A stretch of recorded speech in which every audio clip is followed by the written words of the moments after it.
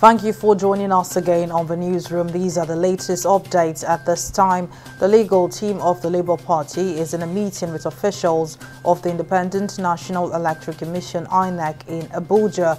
The meeting with INEC officials, which has been held at the Commission's national headquarters, is to start the process of inspection of electoral materials used for the February 25 presidential election. The head of the legal team, Livy Uzolku, led 60 lawyers and are expected to brief journalists after the meeting. The Senate has postponed its earlier scheduled plenary to Tuesday, March 21, 2023. The Red Chamber, at its last sitting, had, due to the governorship elections, adjourned plenary to Tuesday, March 14, 2023. The Senate President, Ahmed Lawan, shifted the plenary to March 14 to enable senators vying for governorship positions participate in the campaigns and elections. However, a copy of a memo signed by the clerk of the Senate, Chinedu Akuboeze, announced a new postponement of the plenary. And the Lagos State government says it recognizes the hardships sparked by the Naira redesign policy, which has affected businesses and commercial activities. Governor Babajide Sanwo-Olu, in a statement signed by the Commission of Information and Strategy, Benga Motosho, called on business owners, especially retailers, to accept the old 500 and 1,000 Naira notes in line with the Supreme Court judgment that the currency remains legal tender until December 31, 2023.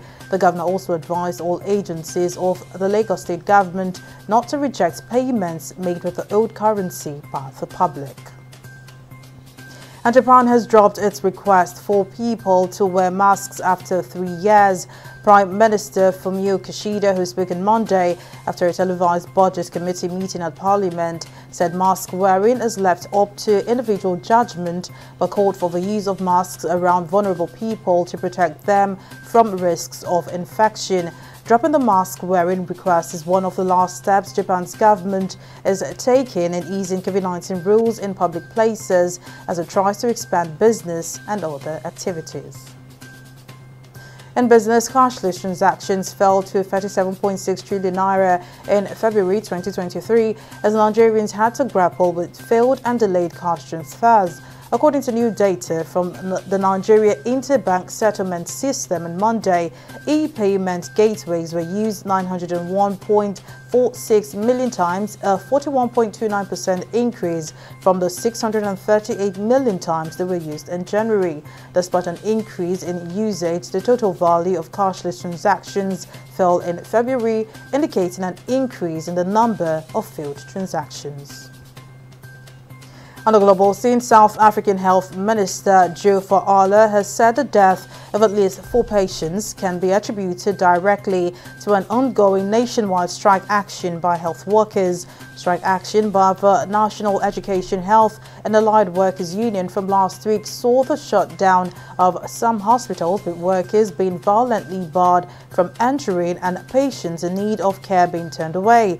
Public service workers, including medical personnel, have vowed to intensify this strike as it enters its second week. And in sports, former Nigeria international Vincent Inyama has been named the greatest African goalkeeper of all time.